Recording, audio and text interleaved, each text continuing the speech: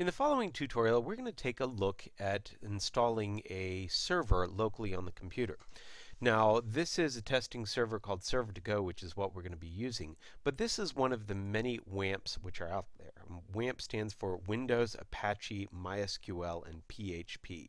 And this basically is a server that allows you to run exactly what you would be running on a real web-based server, but to be able to run it on a local computer. Now, there are lots of different pieces of software out there that allow you to do this. Easy PHP I've used, and it's pretty good. Never used Lighty2Go, but Light CMS is always Light one is kind of nice. Here's a portable version. Here's NetServer. Server2Go, of course, is here. Let's see, some other ones that are pretty popular are Xampp and then also WAMP. So here is the Xampp file or place that you can go get it. If you go down to Xampp for Windows, you can download it, and this has all these different features in it. So one of the nice things about Xampp is that it's available for OS X, Solaris, Windows, and even Linux. So lots of different ones there. Here's another one which is a WAMP server, and this has it runs all these different items as well, Apache and PHP and MySQL. And it's kind of nice because you've got control panels, and you get control panels with Xampp as well. Now, what we're going to be using is Server2Go.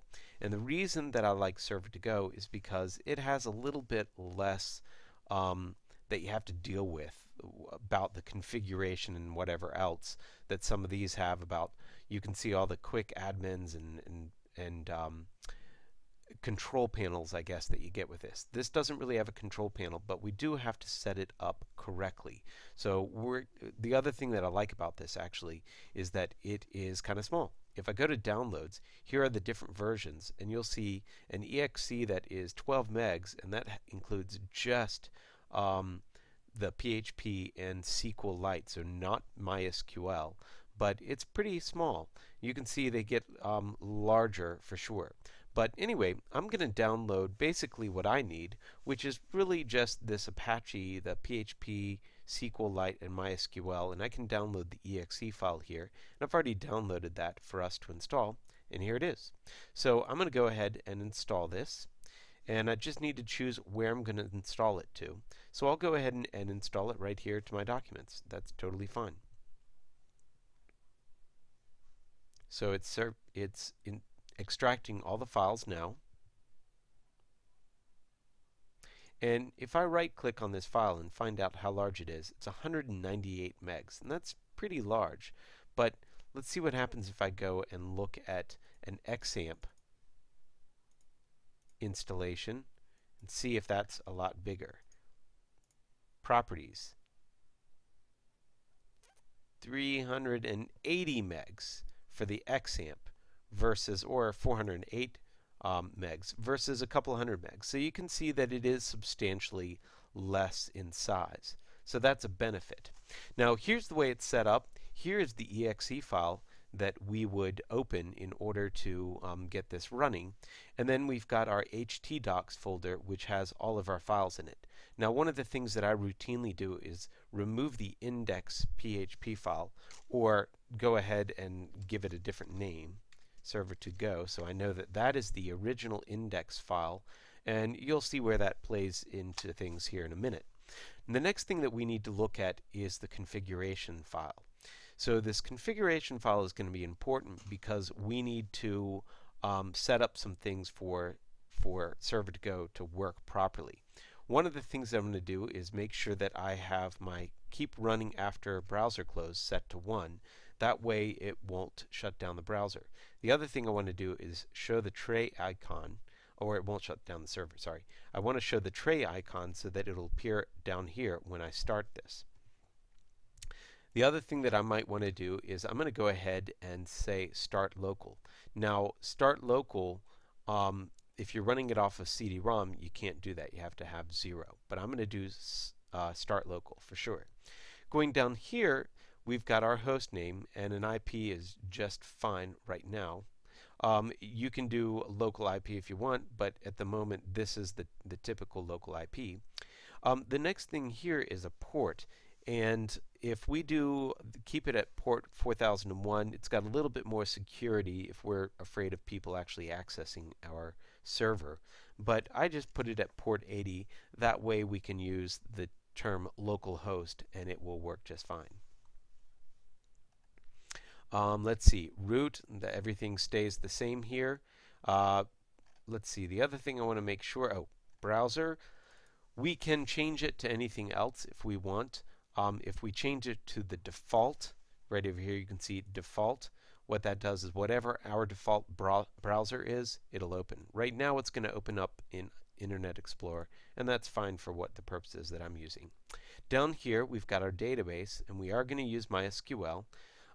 What I typically do is I don't create a mirror. Doesn't really matter as far as I know, but I don't do that and it seems to work well.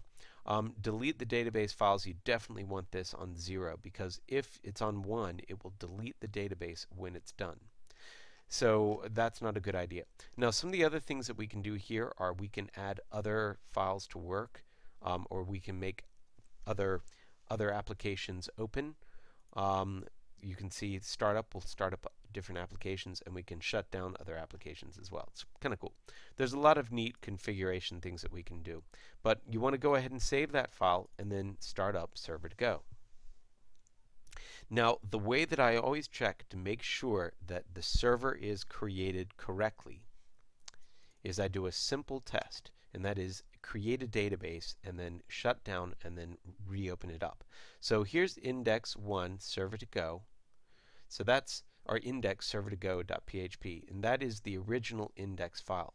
Now the reason I've taken off the name index and have changed it is so that when I go to the root of this server, it will actually show me all the files. That way it's easier for me to look at all the files that I have there and browse if I need to. But it is less secure if you're concerned about that. So anyway, I'm going to go in here and I'm going to go to my PHP myadmin, and the username that we want to put in is root with no password. That's the typical password or username and password for a local server like this. Anyway, I'm going to create a new database called test. So it has created that database. I can go home, just make sure the name is there, and now I'm going to shut everything down. So I'll shut down my browser and I'll right click and close Server2Go. Now you can't see that it's actually shutting down because it's actually on my right hand monitor instead of the left hand monitor here. But anyway, now I'm going to open it back up. You'll see it's starting Server2Go. And if I go back to the database, so we use root, we should still see the server or the database called test. And if we do, we know that this thing is set up correctly so that when we close the browser or when we close the server, it won't delete our databases. And that's a very important thing for when you're testing websites. So in the next part, we're going to actually install a new website, and I really didn't mean to close that, so it's not a big deal. We can always bring it back up. Anytime we are out of our browser and the server is currently running, we can actually just use localhost. So it's just local http://localhost, and it will get us access to it. Now, if we want to use the 127 dot all that kind of stuff, we can as well. 127.0.0.1. So that's exactly the same thing as localhost, and that's why we took off that port 4001 and changed it to 80. So let's go on to the next tutorial where we're going to install Website Baker.